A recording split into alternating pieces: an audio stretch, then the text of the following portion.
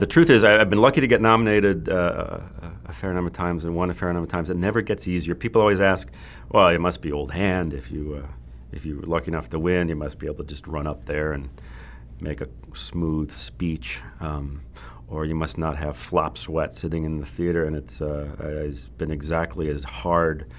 Honestly, at every Academy Award, I hate to admit this, but at the very last nanosecond, I think lose, because my God. So it's just as nerve-wracking, and when you get a nomination, it's just as exciting. First time I ever got nominated, I got 4 nominations in 1 year, and whoa, this is a good start. After that, if I only got 2 nominations or 1, I felt it was a bit of a letdown. But kicking off that way was great, and my favorite memory of the first time I went, I won 2 Academy Awards in the same year, and in the limo on the way home from the awards, one Oscar fell and dented the other Oscar.